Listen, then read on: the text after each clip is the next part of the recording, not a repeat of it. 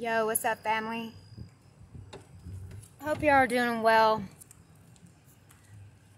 In the previous video that I posted, guys, I just wanted to let you guys know, that you're going to come across people like this. They literally will make up stories, rumors. They will stalk you, mock you, but it's always subliminal. And like I said, when you realize they're watching you, and the Lord tells you what scriptures to post, they're always going to think everything's about them, because that's what a narcissist does. These people are unsaved. They need to be saved. They need to repent and come to the Lord, and they need to know that they're loved by Jesus.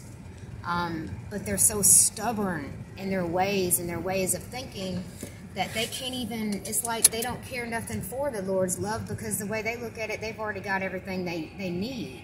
But what they don't understand is that the Lord is going to take these things.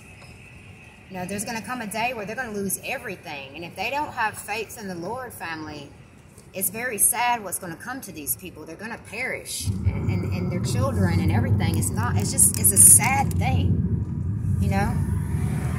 But the thing is, their children are innocent. They're innocent souls. So, those souls are going to go to heaven. Children are innocent. But it's the adults. It's the ones, that know better. And a lot of these people know better. They either grew up in church, or they know about God, but they refuse to live for God. They live for themselves. But guys, don't ever be, sometimes the Lord will tell you to be still, and sometimes the Lord will tell you to talk and expose. And I guess it just got to the point where God's like, you know what, this group of people are going to keep on, so let's just start popping off names. So that's what I'm going to do.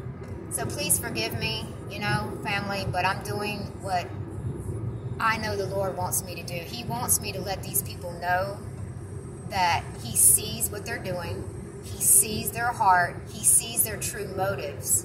Even though they can make it look like to their group of friends that I'm the problem and that I've always been the problem and all this, the Most High God, the Creator of all things, knows the truth.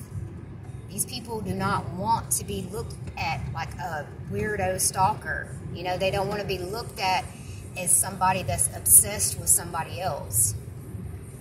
But my biggest suggestion, family, protect your relationships, protect yourself if you're single. There are so many women and men alike out there that do not care nothing about your soul. You are there for a convenience. Don't let these people be stumbling blocks. If they want to try to get in your way, just kick them out the way. You got to go. Get behind me. Not today. But be aware of who you lay with, who you marry nowadays. Because if you're not marrying a man of God or a woman of God, I don't care what these people claim, that relationship's not going to last. If they don't realize that they have to have God, family. That's just all it is to it, okay? I'm going to read you guys Mark 4:17. And they have no root in themselves, but endure for a while. Then, when tribulation, persecution arises on account of the word, immediately they fall away. That's why the Lord tells us to endure to the end, family. You're going to be tested by, and a lot of these people, you're not fighting the flesh and these people, it's the spirit that's within them. And, they're going to make it look like just because you're a child of God that, you can't fight this, and that. Look, if any of these people ever put their hands on me, the power of God is going to come out my fist. And it will be justified. I don't like violence. I don't like hatred. I don't like all that, but I will defend myself. I will definitely defend myself, but I won't throw the first punch because I'm not petty like that. I don't go out of my way to start trouble and drama and fights with people that I don't even know. But this group of people in particular have been doing this for a long time. Some of them are a little newer. And like I said, guys, it's the rumors they've heard. It's probably something they heard that I did, somebody I slept with, probably like 6 years ago. I guess it just bothers them. that the Lord can take someone like me and use me. You know? I mean, my sins have been forgiven. So it doesn't matter if these people throw up my past or what I did 3 years ago, 4, 5, 10 years ago. It doesn't matter to me because the Lord forgave me. He's done forgot about those sins that some people, you know, they still want to remember. And that ain't nothing but Satan, guys. That's Satan working through these people. So don't be discouraged in your path and in your walk with Christ when you come across these kind of people. And don't be afraid to expose them either. Because you know what? I was going to be still. But the Lord's like, no, this one just won't stop. So let's just go ahead and talk about it. Let's see if she's willing to talk about it. I don't really think she is. I could be wrong, family. You know, maybe she'll want to talk about it. But we'll see. It's not just her in particular, though. This is like a group of people. But there's a few of them in particular that just won't leave things alone. And after some time that you've warned somebody once and twice, like it says in the Word, you warn these people because you don't want their blood on your hands. And you know they're listening to you. They may be subliminally in the shadows, in the dark, behind their little screens, safely listening to you. They won't never like your stuff. They won't never comment on your stuff, but they will watch. And every time you upload something or, you know, they right there. Guys, all you got to do is pray and rebuke these people in Jesus' name. God has vengeance. Now, we are to expose the darkness and expose the wickedness in the world. And that includes the things that people may do. You know, if they claim they know God and they out here acting wild and crazy, you have that right to call them out. It has to be a righteous judgment. And it can't be based on mere appearance or anything like that, family. And like I said, we all fall short of the glory of God. None of us are good in the sight of the Lord. None of us, not even one. We talked about that already, right? So, I mean, all of us fall short. But you have to acknowledge it. You have to take some type of accountability for the way you are and some humiliation. You need some humiliation in life from time to time so you can grow, so you can heal, so you can change.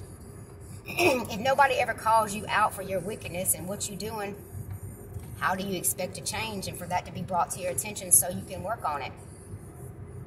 And of course, these people are not going to take it from me as being loving or trying to save their soul or make them wake up. They're going to take it as hate, and that's fine.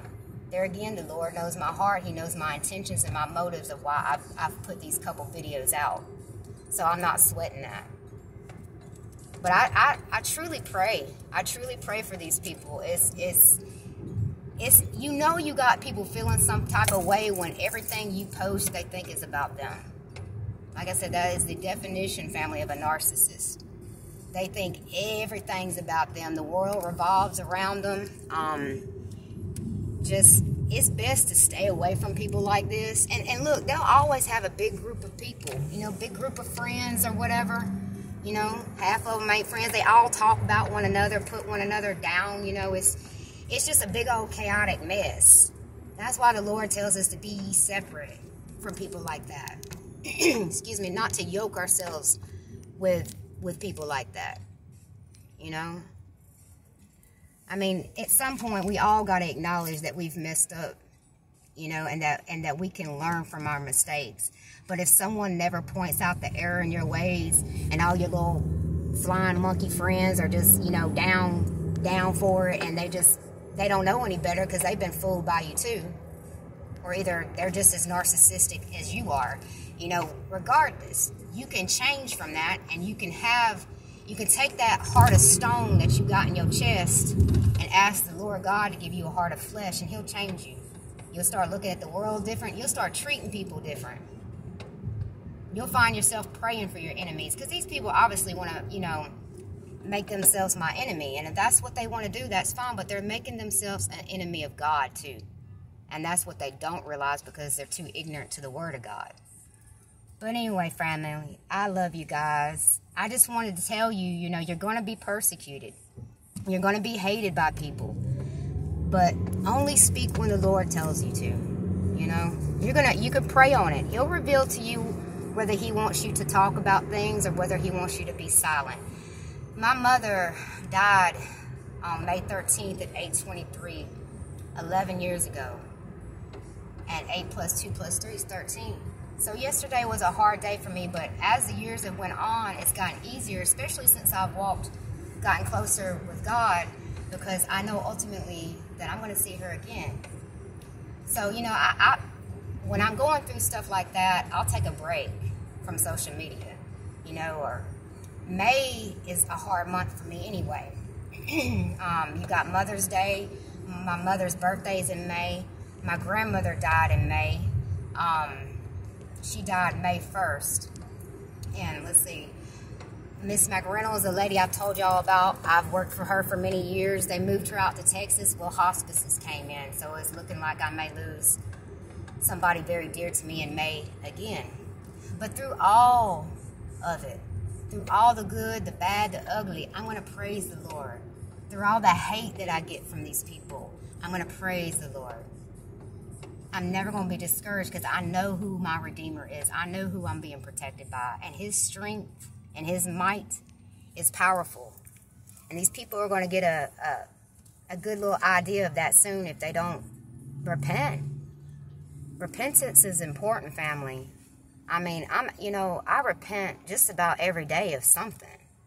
You know, I'm trying my best to get right with God, but you're going to be tested.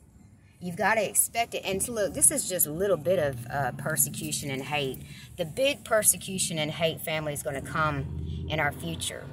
And that's really when you're going to have to make a stand. Do you stand with the Most High God, or do you stand with the world? You know, that day will come too. But right now, you know, you're going to get persecution and hate and all that from people like that. So just expect that, okay? Don't be discouraged. I love you, family. Y'all stay safe, be easy, and stay prayed up. And just know everything's going to be okay.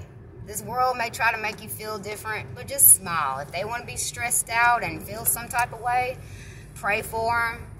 Carry on with your life. But always be willing to expose